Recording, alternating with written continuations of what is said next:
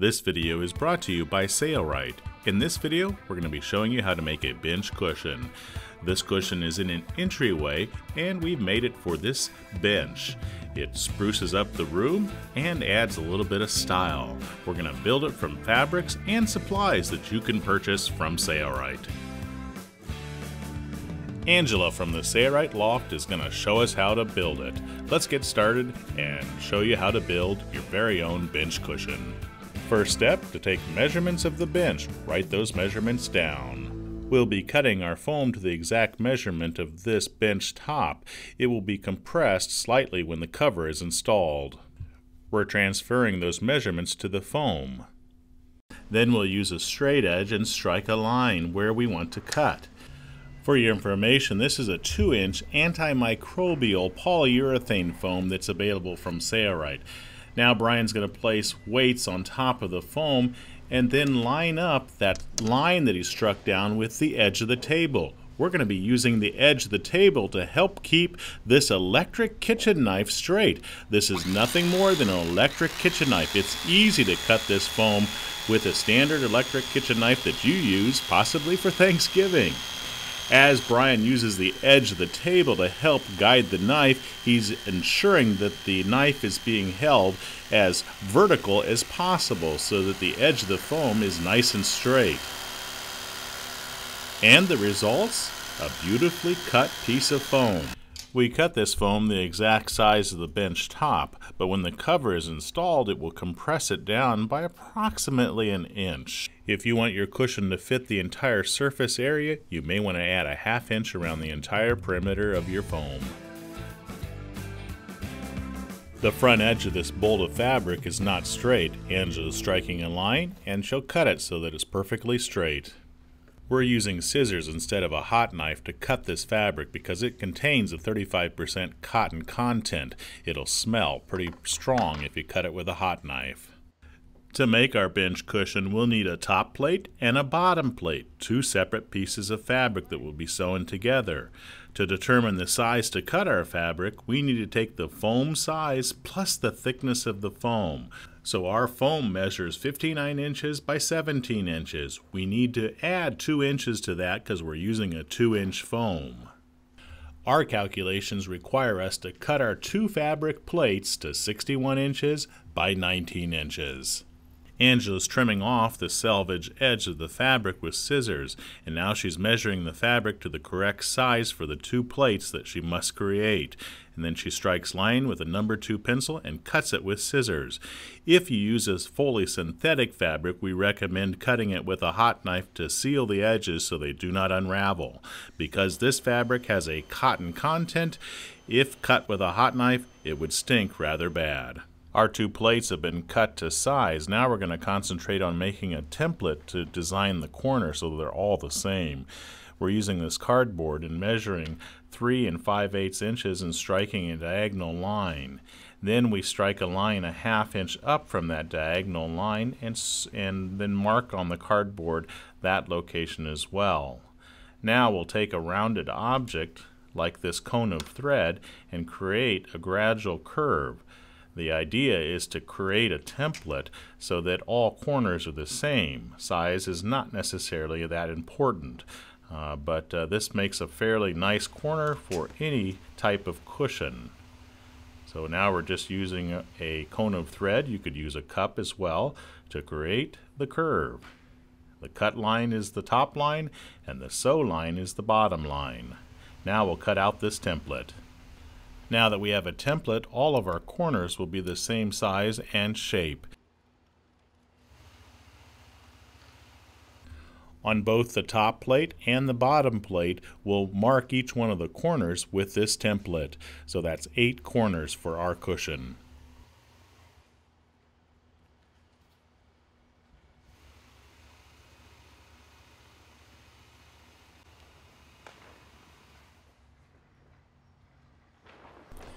After they're all marked, we'll cut them out with scissors directly on top of that line we struck down on the fabric.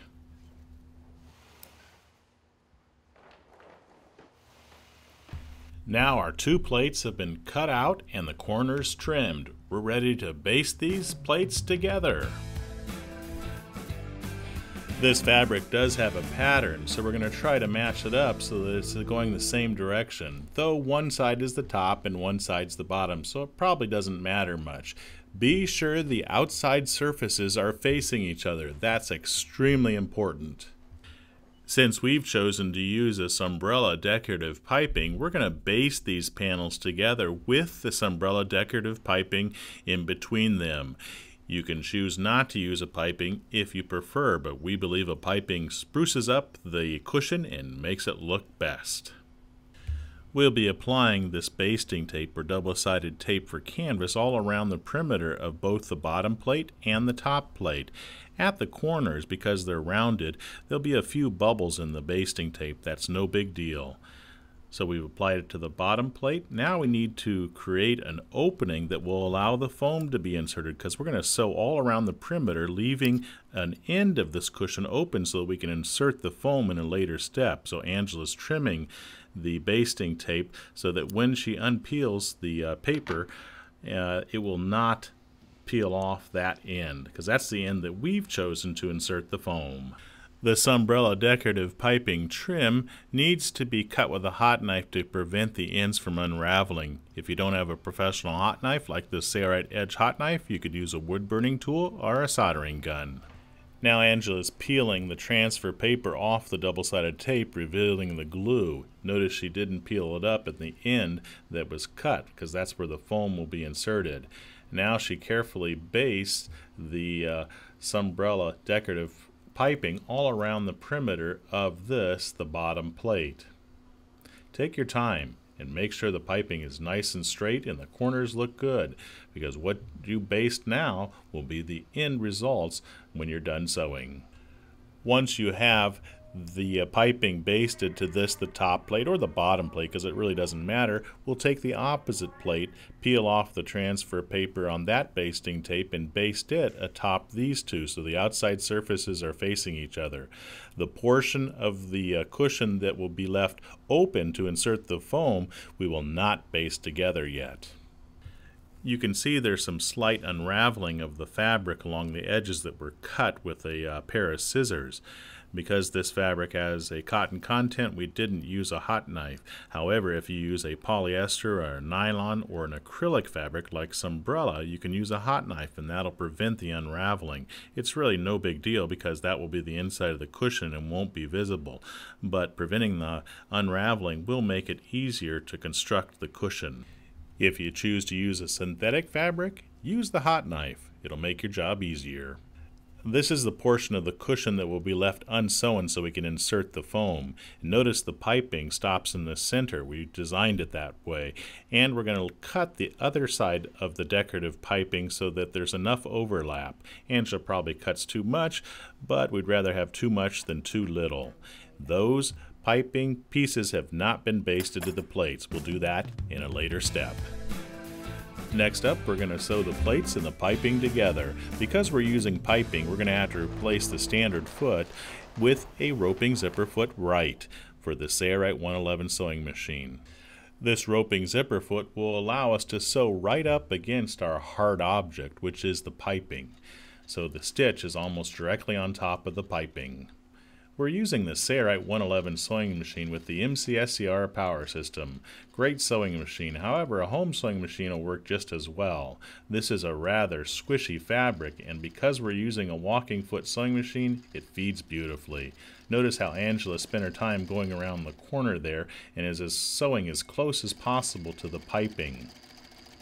Take your time, especially at the corners. Since the panels have been basted together, we don't have to worry about them shifting on us. Notice that when Angela makes sharp turns to the fabric that she buries her needle to keep from losing the spot where she stopped sewing. Here we are coming to the opposite end, the end that will be left unsewn so we can insert the foam, and notice what she does here. She sews around the corner but stops approximately 1 to 2 inches around the corner and does some reversing. The opening is about 5 to 7 inches in width, enough to insert the foam, especially if we use a silk film. Now turn the cover right side out. By utilizing the silk film, we can more easily insert the foam into our cover and also provide a little bit more water or moisture protection so the foam stays drier. This is a silk film that is noiseless and available from Sailrite. We're cutting it so that it's at least 6 to 12 inches larger than the foam.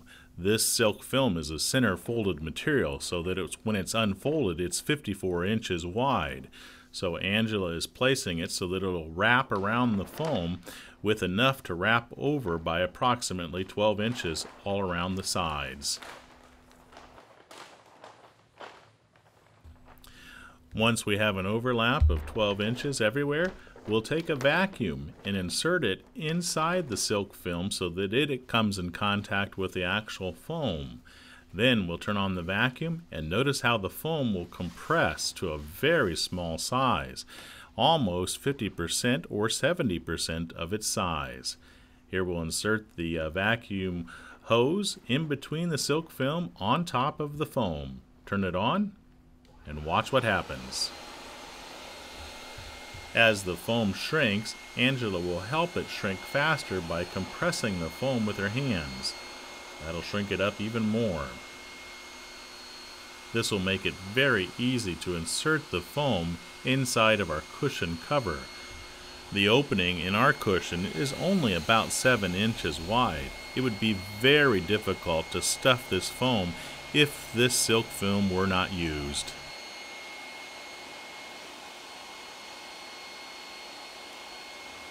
Once she's happy with the compression of the foam, she'll turn off the vacuum. You still have plenty of time before the foam expands. But do work quickly. Having a second helper is always a good idea. You do not want the foam to expand until you have it inserted in the cover. Here the cameraman, myself, is helping.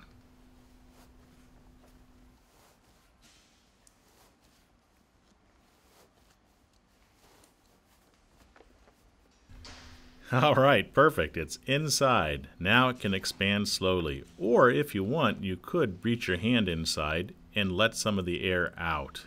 We don't recommend poking it, especially if it's going to be used in an outdoor application, because this silk film is also a moisture barrier. Notice the foam is expanding, but very slowly. Angela's going to let some of the air out so that it expands more quickly.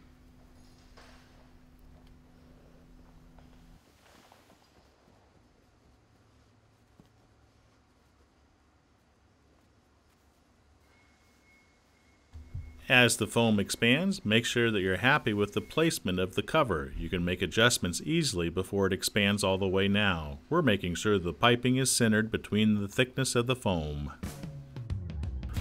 Only one more thing to do, and that's sew the open end shut. We're going to peel off the transfer paper of the basting tape that has not yet been revealed, and we're going to baste this open end shut. It's not a bad idea to do this while the foam is still compressed slightly if you use the silk film, because then it'll give you more fabric to work with. As you wait, the more it will expand. Now Angela's trimmed off the excess decorative piping so that it will overlay each other in the center of this end. And notice how she folds the fabric back so that it looks pleasing to the eye, and then baste the decorative piping in place to this plate. Then she'll do the same thing to the bottom plate.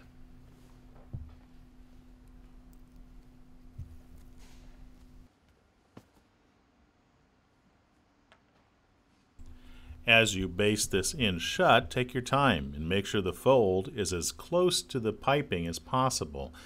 We'll be taking this 7-inch opening, approximately, back to the sewing machine and sewing right next to the piping, and also closing up the fabric at the same time. Notice how she's folding the decorative piping ends so that they crisscross each other. You can do it a number of ways. This is the way we've chosen to do it. You could have the piping butt up to each other, but we think that it looks best if it actually crisscrosses each other. So Angela's going to work a little bit more there to make it more pleasing to the eye. Just going to tuck it in. Notice the foam is not expanded all the way yet. That's the beauty of working with it right away and closing up that end. So you may not want to let all the air out of the silk film if you've used that until you're done sewing up the end. It'll make it easier. With a little bit of patience, here's the end result. It is beautiful.